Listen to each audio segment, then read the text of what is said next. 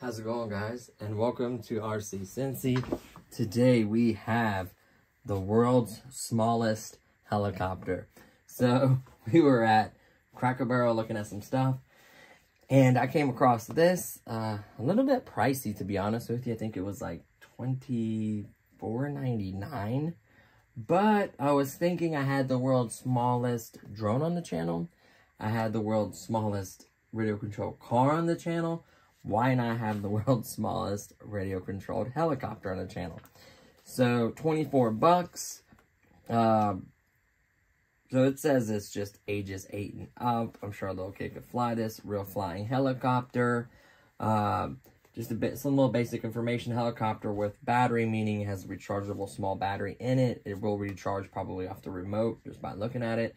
It's an IR remote control, so you're not going to be able to fly this outside due to the light from the sun's going to interfere or have it fly all wonky or crazy on you. IR remote control, storage case, and charger. You have a 30-foot range, but I'd definitely stay within that. 4 directional navigation and 2 programmable channels, probably like A and B or something like that. Sometimes it has A, B, and C. What else? On the back side, it just talks about the main rotors, the little stabilizer bar, tail rotor, charging port and off and on switch, of course. You're also going to need, where does it say? I think it's 4 AA batteries. Yep, 4 AA batteries. It recommends alkaline batteries. So keep that in mind as well.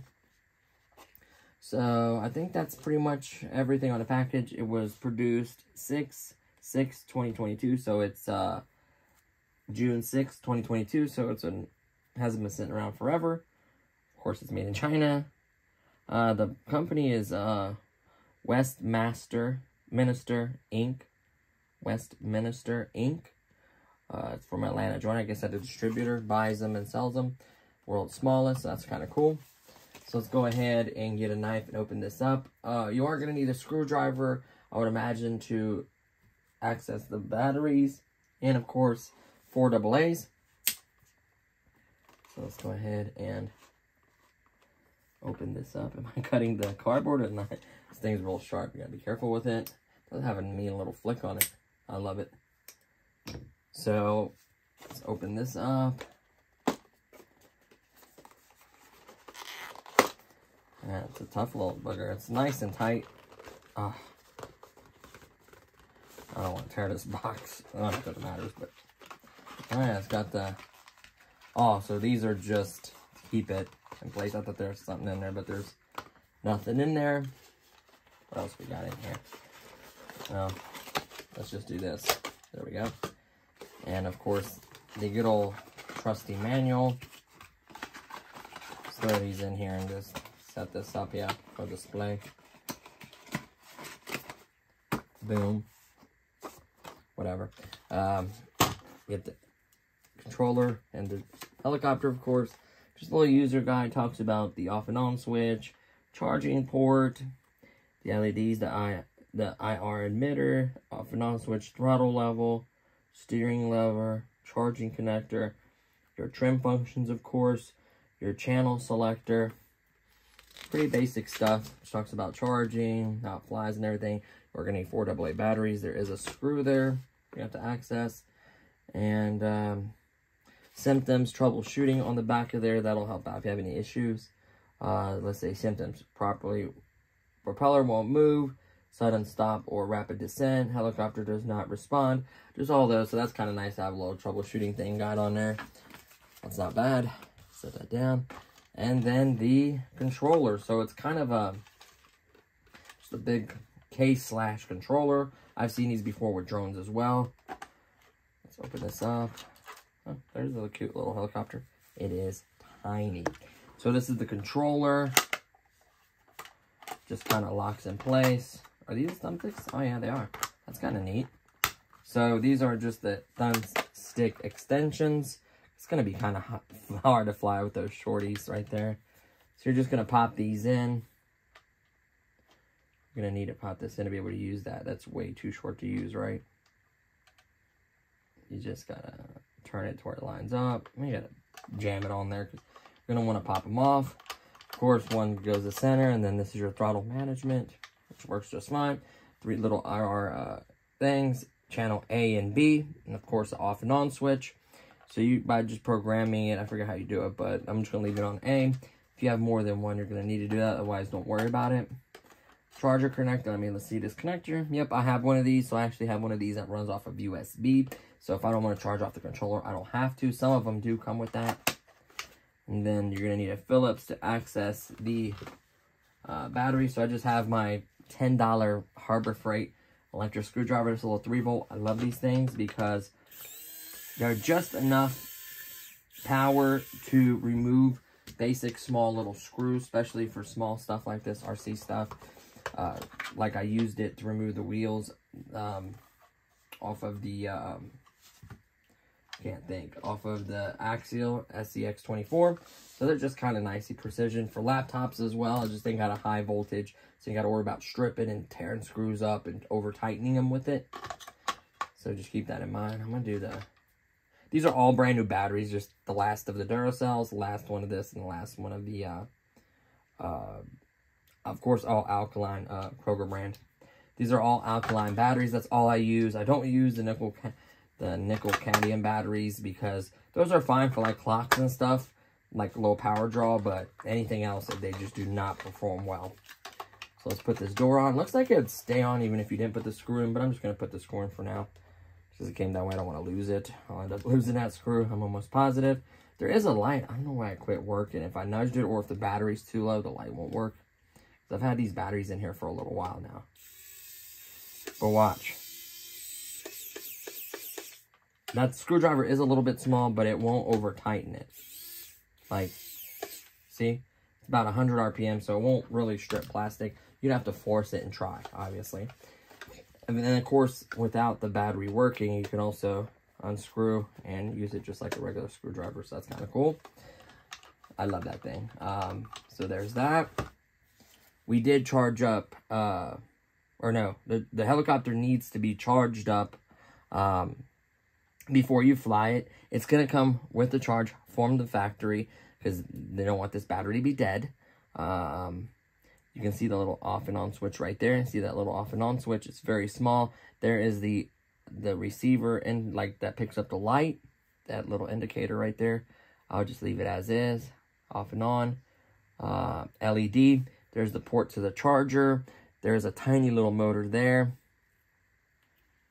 Looks like it's got 2 motors. So it's got one turning on this side, another one over here turning on that side. So both motors are going to help both blades turn.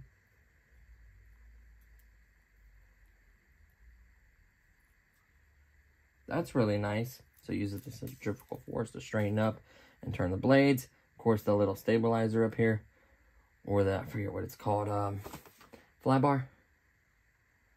I think that's called a fly bar. But this is a coaxial helicopter. My least favorite, but being world's smallest kind of drew me to it. So what we're going to do is we're going to put this bad boy on the charger. So to charge it, you have to turn this on. And then when you plug it, this light will flash. So make sure you line it up correctly. There's a little notch there. See how it's going red, green, red, green, red, green, red, green? It's charging. It's going to go solid when it's done. It's going to change from what it's doing now. So now it's charging. I don't know how long it's going to charge depending how full this battery was. It should be pretty darn full. Definitely in a storage mode. Now, before we finish charging that really quickly, I'm curious what size battery is in this. So let's see. Looks like we got these posts that you can pop out. It's just one screw. Let's see what battery. I'm really curious to see I love this little, and it is magnetic. And for 10 bucks. So let's go ahead and undo each side. See what happens here. Ah, little baby battery. Could you put a connector? The connector is going to be kind of heavy, but you could technically put a connector on there, I guess. But what battery is this? 3.7 volts, 75 milliamps. So it's a little baby battery. That's so cute. Love it. So now, to get it in, to do it the same way, kind of stick it in there in an angle, just like so. Kind of tuck some of those wires. You have to do a little bit of finagling. Get it back in there. Take your time.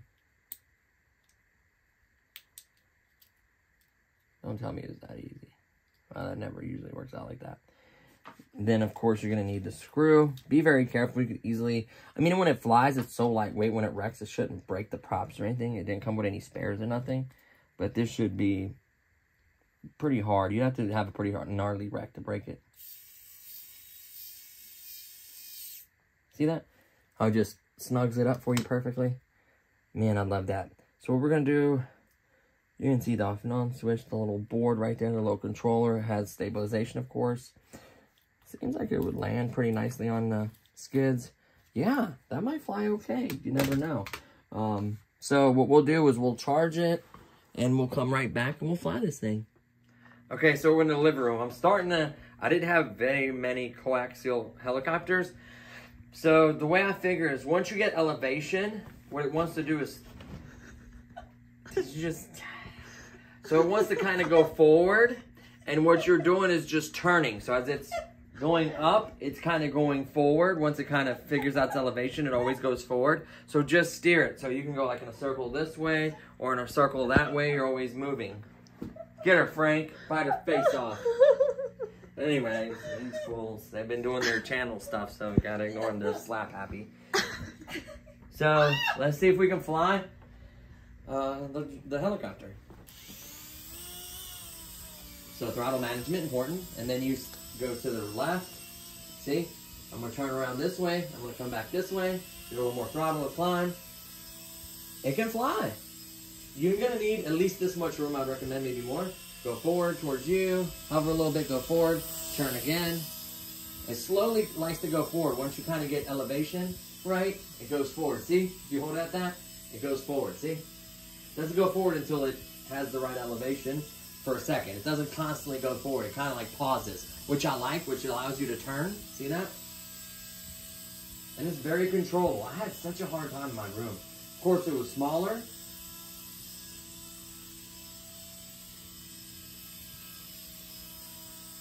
I'm just whipping around. Let's go to the left now. Now, of course, you can trim it.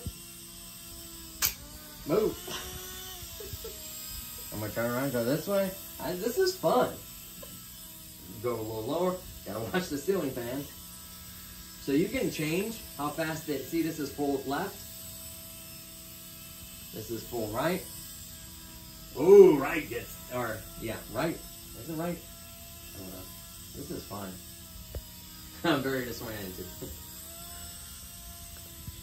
So, full left. So wait, does it turn left when you give it right? I'm very confused. Can you tell me? When I'm turning to the right, yeah. Turning to the right, yeah. Duh. So look, I'm gonna go faster and whip right. Oh, this is a lot of fun. Look how fast I'm doing. I'm doing a tornado. See that? TV. See that? I'm not gonna wreck into the TV. This is so much fun.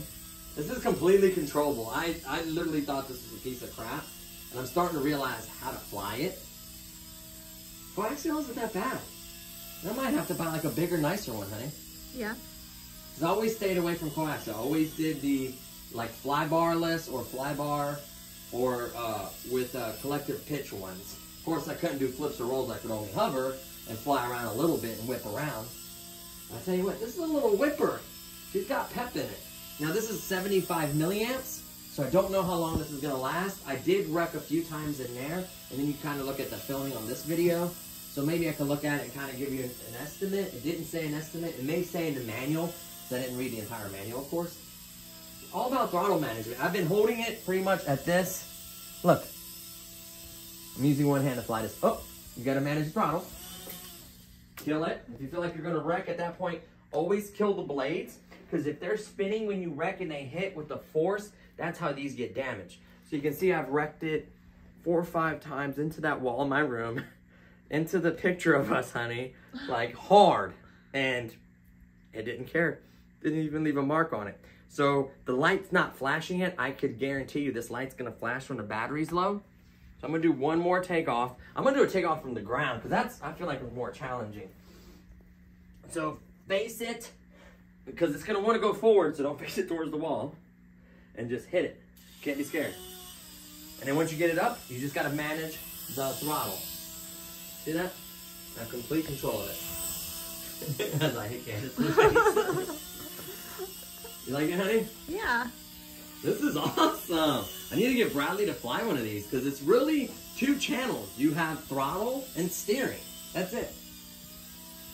And then you can get 2 of these and fly together in channel, and you can program channel A and channel B. So when you're binding it, you just put A and then bind it, giving it throttle, which will connect to A, and then do the other one with channel B, and you can fly 2 of them. Remember, this being IR, if you're outside in the sunlight, really bright sun, maybe on a cloudy day you might be able to get away with it. Maybe not. You gotta watch those good old UV rays and light. But yeah. This thing's a whipper. I'm whipping the crap out of it. So I like that. It's not continuous forward. If you left the throttle, it kind of stabilizes. Whoops. Whip.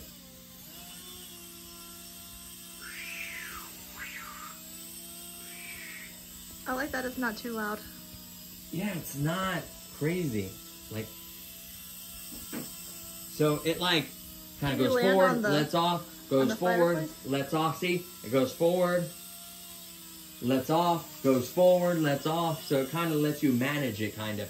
So the more steady you can keep the throttle, the better it goes forward. So you can go pretty fast forward depending on how you know what I mean, your flying style. Like, see, I feel like to this side, it's got more trim to this side. So you can actually adjust that if it's got too much left or right. And when you restart, it resets your trim. So I might do that because it might not have a stronger left or right. So let me go ahead and land. Just watch where you land on carpet. It'll just bounce up something harder. It still may bounce on the skis. So let me quickly turn it off really quickly. So there's a tiny, tiny little switch. You're gonna hit that off. It's just kind of hard. I have no nail. Or is it this way? There we go. It's that way. And then you're gonna wanna kill this. So remember, you're gonna wanna hit, you're gonna wanna put it in a channel first before you hit anything. Put it in the channel. You're gonna turn on this. Just hard to see, sorry. You're gonna see it's slow flashing, looking for signal. You're gonna wanna lay it on flat ground, right? You can see it searching. And then you're gonna wanna turn this on. Go up, down. Oh, I took too long. That's another thing is, or you might wanna do the radio first. So just make sure you have a channel you want, because I feel like you have a timeline. So till it stabilizes and gets flat around. Oh, we're connected. That's why. It's already on channel A. It was already bound on channel A. So there's that. I just hesitated. So this should be zeroed out, hopefully. I don't think it has memory. I don't think so, at least. So let me see how much the left and right is. So let me go ahead and take off. So here is right. Oh, yeah. This one always been peppy. Let's see if left's like that now. The trim isn't all to one side. Oh, yeah. Left is... I feel like you go more forward left than you do right. Notice that? Like, I'm still going forward. See? It kind of wants to turn around. Woo! Quick turnaround. Uh-oh. Is it flashing dead? Nope.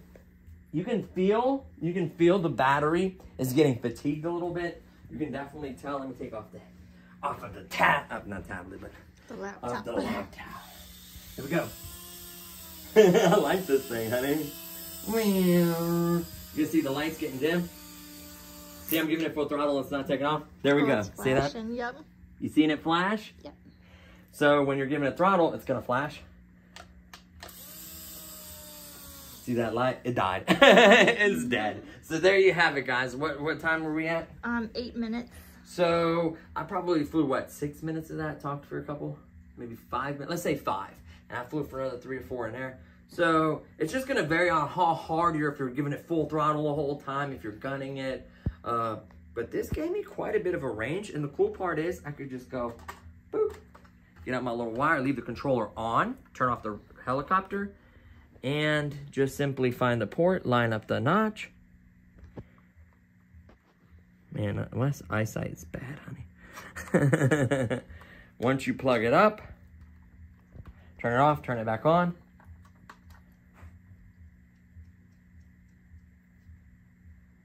See that little flashing green light flickering?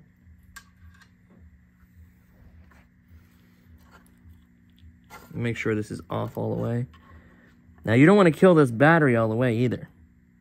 There we go. I never turned the helicopter off.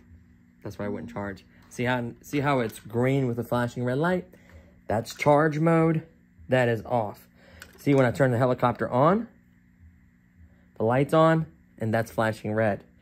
Turn the helicopter off, that's charging.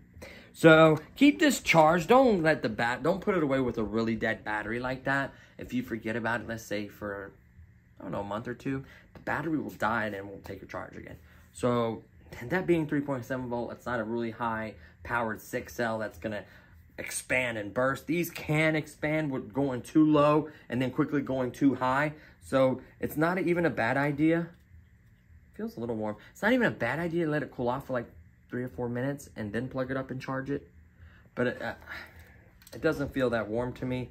If you do it multiple times a session, you may have an issue. So I would just definitely let it rest a minute or two, literally a couple minutes, plug it up, let it charge, store it charged, fly it, let it rest a couple minutes, charge it, and then put it up in its case.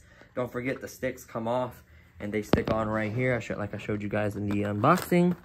So they just literally boop, pop right off, stick right here. And I think you can charge the helicopter while it's charging, I think. Let me see if it'll fit while it's charging. Because I usually have this door open while it's charging. But I'm pretty sure you have enough room if the lid will close. So these little things should pop onto there. Let me see if it'll. It won't, because it lays in there like that and the wire is not long enough. So, whoops, did I mess that up? There we go, now it's flashing. You can see how it's going red, green, red, green. So let that be, let that go ahead and charge. I would just let it rest like that. Don't pull on that wire too hard. And there you have it. You can see it's charging nice and bright. So it is going to charge off these batteries. If you have that little cool connector like I do from like another cheap like Air Hogs or something like that, you can charge that way as well. So that's pretty much it for this one. To be honest with you, I had fun flying it. That's what really matters. Yeah, it's 23 bucks, but it's the world's smallest little coaxial helicopter. It's really cool. It is fun. It's basic flying, just 2-channel. And then of course you get the more advanced helicopters like 3-channel coaxial. I think they go up to 3-channel. And then you could finally get a 4-channel fly barless or a barless one and go from there. So not a bad starting point. So that's going to do it for this one, guys. Thank you so much for watching, and I'll see you guys in the next one. Peace.